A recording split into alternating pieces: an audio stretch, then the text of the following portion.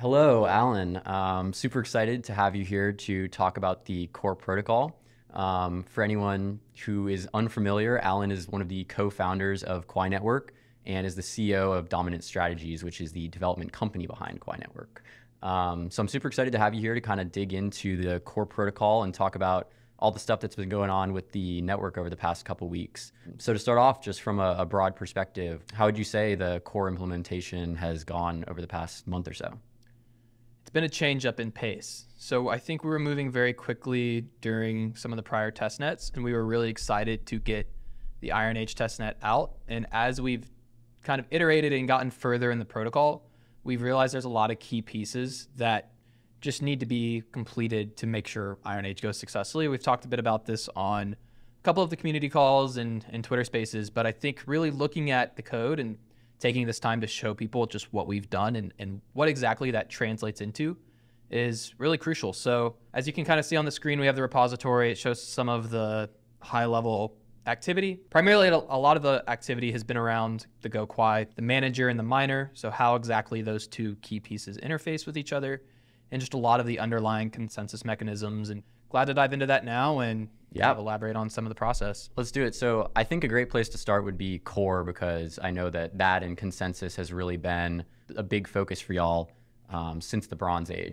Some people here might not be familiar with the longest chain rule in proof of work. Can you kind of give like a brief overview of what the longest chain rule is? Yeah, so longest chain rule is an extension of kind of Satoshi's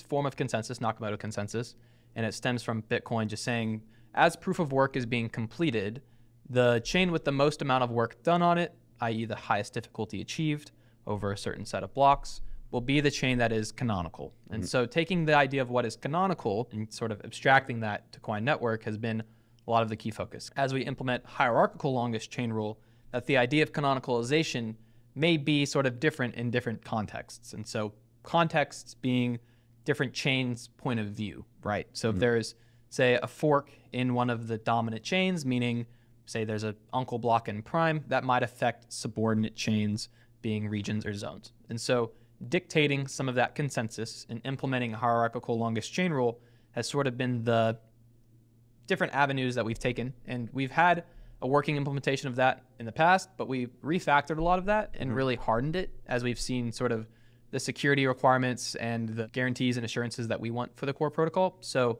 ideally taking a lot of that main hierarchical longest chain rules and really just kind of figuring that out, cleaning it up. Back to the Nakamoto consensus, that process doesn't really work in Quai. So there's sort of any idea of like a pre-existing consensus mechanism has just kind of been blown out the window. So the past few months have definitely been restructuring a lot of that, putting in the right pieces to achieve what we want to, and ensuring it's done in the right way.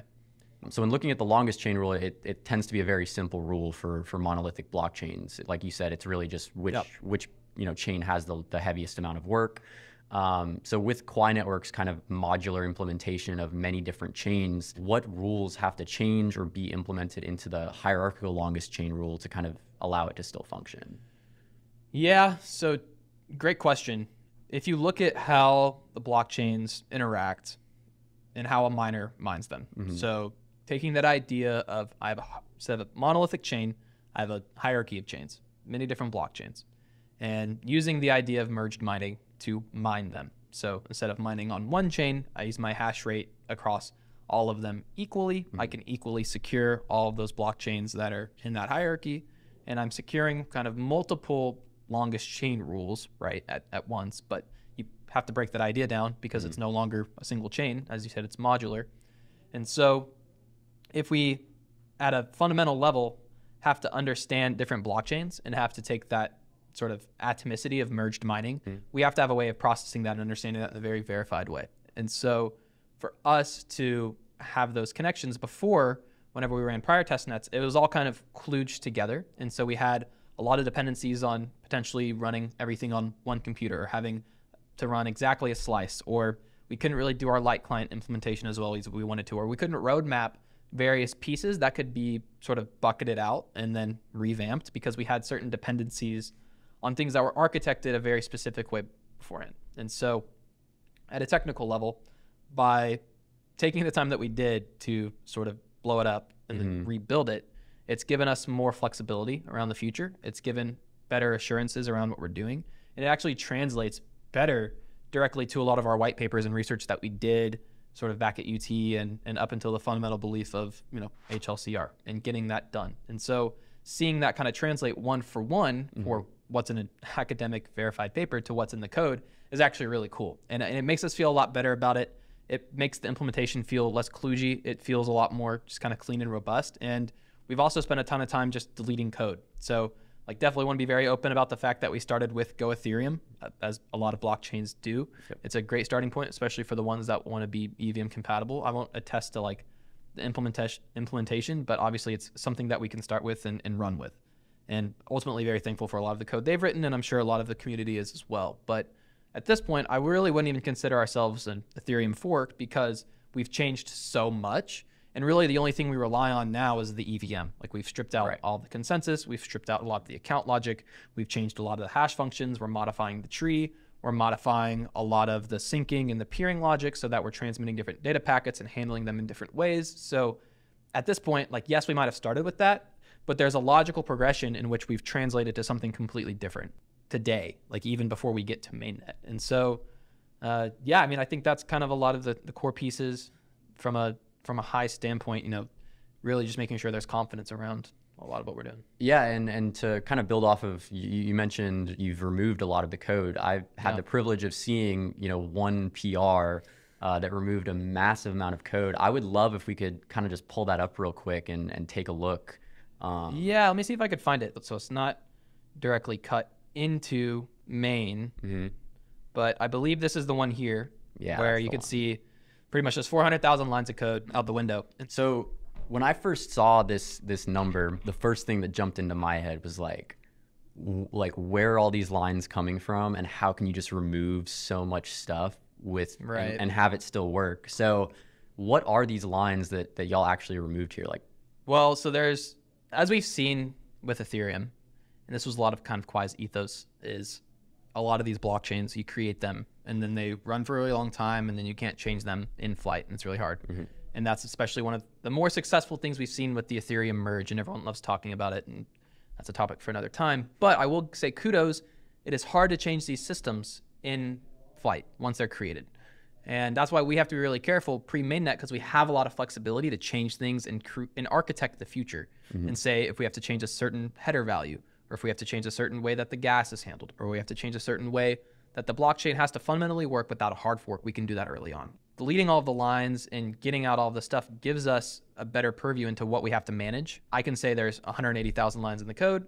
I have to manage 20,000 of that. Someone else on the team has to manage 20,000 of that. And you have your idea of what's going to break, and you can task stuff and assign stuff. So while we're on that topic, actually, I'm sure it's actually good to jump to essentially some other Twitter threads that I saw, especially in relation to Geth, as I talked about earlier. That's kind of where we started from, is, Geth needs to adapt, and these clients need to adapt, and being flexible to a lot of the changes is hard whenever you have such a large code base and you don't know what downstream dependencies are going to change. So you kind of see here one tweet calling out, directly against some of the other Ethereum clients. That kind of spurred a lot of our inspiration. There's other clients that are leveraging Geth as well in the Ethereum ecosystem, but moving quicker than Geth. And Geth might struggle a bit just because it is so large. And, there's other ways of, creating from the ground up a better way of achieving the same result. That kind of ties back into this PR and saying, well, we kind of had to get down to the bare minimum to build it back up in the right way. So that was kind of the start of that endeavor.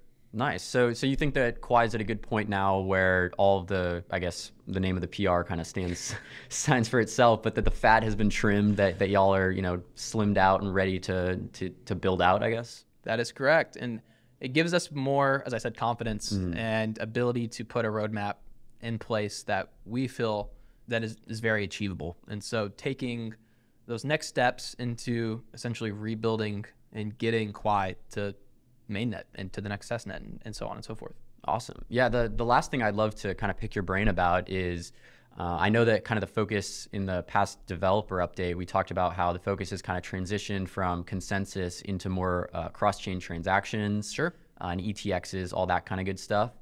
I think a great place to start would really be, what is a cross-chain transaction in Quai? What is an ETX? And like, why do things need to change so severely in Quai to be able to support that? Yeah, so a cross-chain transaction and an ETX is essentially the same thing. It's an external transaction that's moving state from one chain to another. And so if you look at the fundamental ethos of Quai Network, is we want to be as decentralized as possible and have ways of communicating through these decentralized channels in secure ways.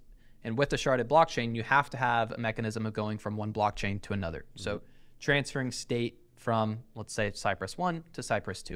And there has to be a very proven an atomic way of doing that. We achieve that with coincident blocks. So coincident blocks are the idea of a merged mined block. So say in Cypress 1, you achieve sufficient level of difficulty for it to be both a Cypress 1 block, but also a Cypress block regions. So it kind of goes from the zone chain here to greater scope here to region. And the next way that it can kind of get down is for the same incidence or coincidence to be achieved in Cypress 2, the destination. And so we have this kind of zone transaction, zone to zone transaction existing in Cypress. And then once that Cypress 2 region block is achieved, then it can go down. So it has to go kind of up, over, and then back down to be a cross-chain transaction.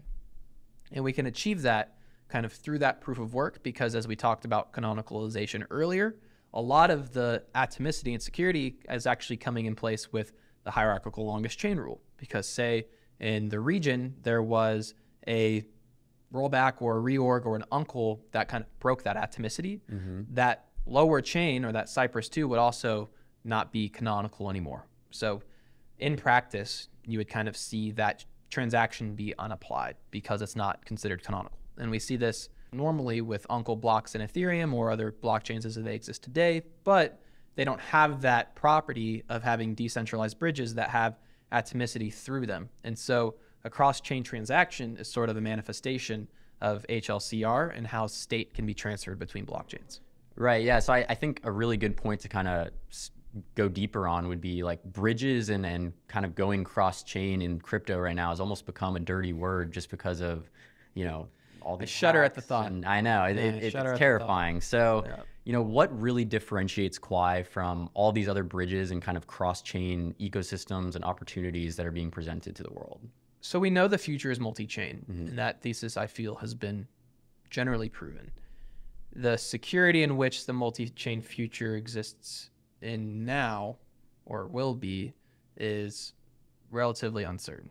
And so we've seen endless hacks. I think it's like, at this rate, $400 million like every month. It's like out the window. Like for Quai, being multi-chain inherently as a modular protocol, we need that feature to be as robust as possible, because that is one of the kind of key things. Is if we need to get more chains and we need more block space, then, and you want more inherent layer 1 block space, which is kind of different from like L2 block space and other things that rely on kind of those sorts of optimistic proof bridges and other things, which we also have seen are not the most robust things either in certain cases. Then these decentralized bridges essentially need to encompass just the core security, right? And that's like the whole point of using a layer 1, because as I said, for the layer 2, if you say, okay, we're going to go use Arbitrum and Optimism and all of that, well, then you're subject to the security of the layer 2 or the censorship resistance of the layer 2, as opposed to interacting on layer 1. And so a lot of the benefit here is you're always going to be using layer 1 with these bridges, and we can expand out horizontally as much as we need to while inheriting that same base layer security. Nice.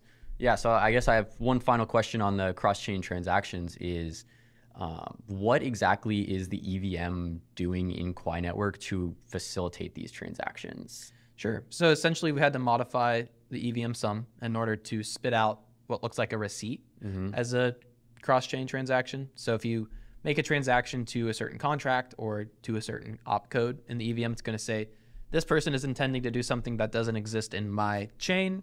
I'm going to spit out some sort of result that is interpretable by the destination chain in order for that state to be applied.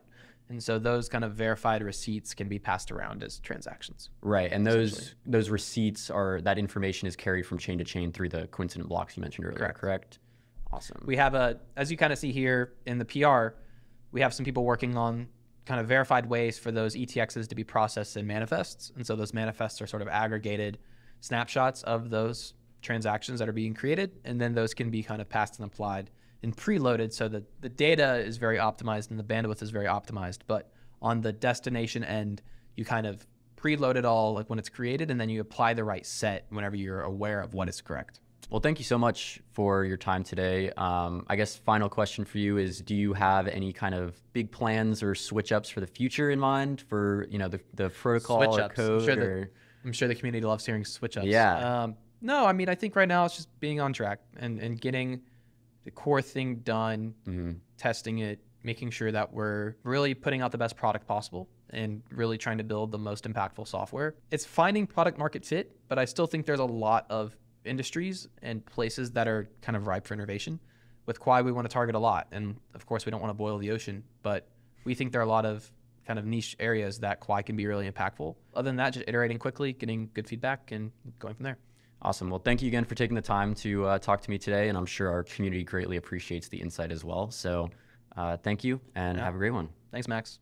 See you soon.